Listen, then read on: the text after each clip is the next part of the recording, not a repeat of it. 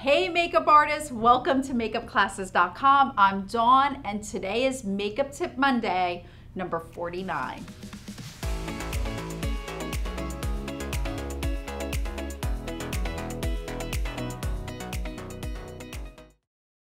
Have a set bag or makeup belt equipped with all your touch-up essentials. Makeup artists, organization really is another skill that you want to work on and master, especially if you are working on location where you have a particular makeup setup area or a makeup room, and then you're going to work in another area like a set, a photography set, a TV set, a film set.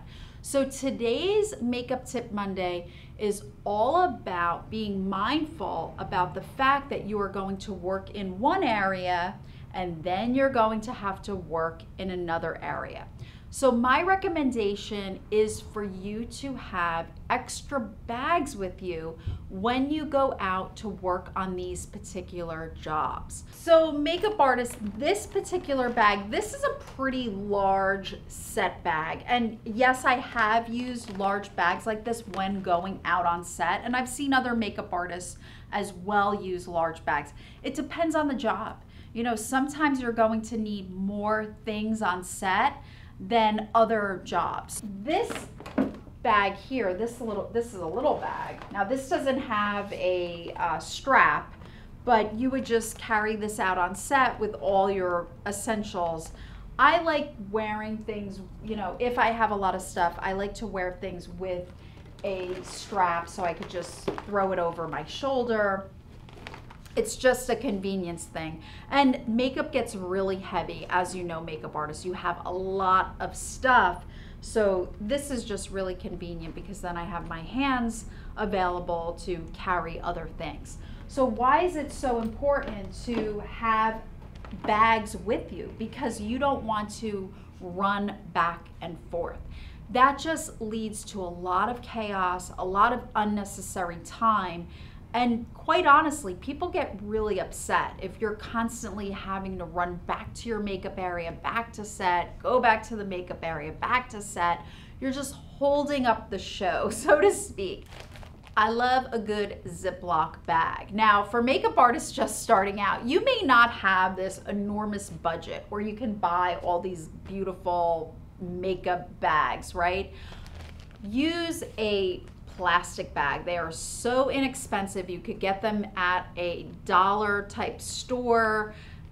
This is really great for a few reasons. One, it's extremely sanitary. So if you're working on specific talent and you want to keep their makeup, their brushes, their sponges away from other people's stuff, if you want to really practice high standards of sanitation, you'll use a Ziploc bag. When I worked in news, I would have bags made for my regulars. So I knew my schedule, I knew when they would be coming in, so I would take out their bag and I literally would pour the items out on the table, organize them very nicely. This way, when my talent arrived, they would just walk in the room and I was preset. I had everything ready to go for them. They so appreciated this. This is one of the reasons why they loved me. I also love a cool makeup belt. Great thing about this, it makes you look official, right? It looks really cool. It has pockets and holders for your brushes, but the downside to a makeup belt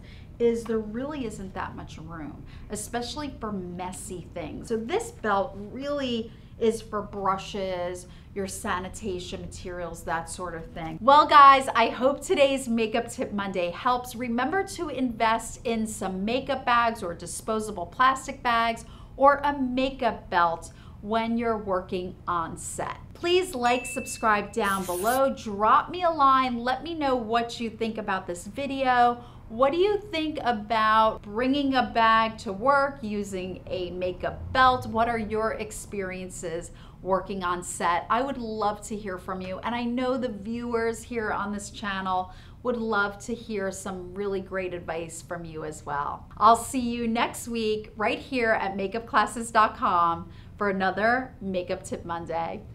Bye everyone.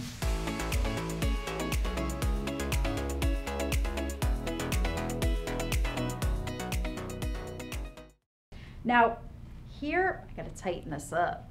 It's a little loose. Anyway, ooh, this is tight.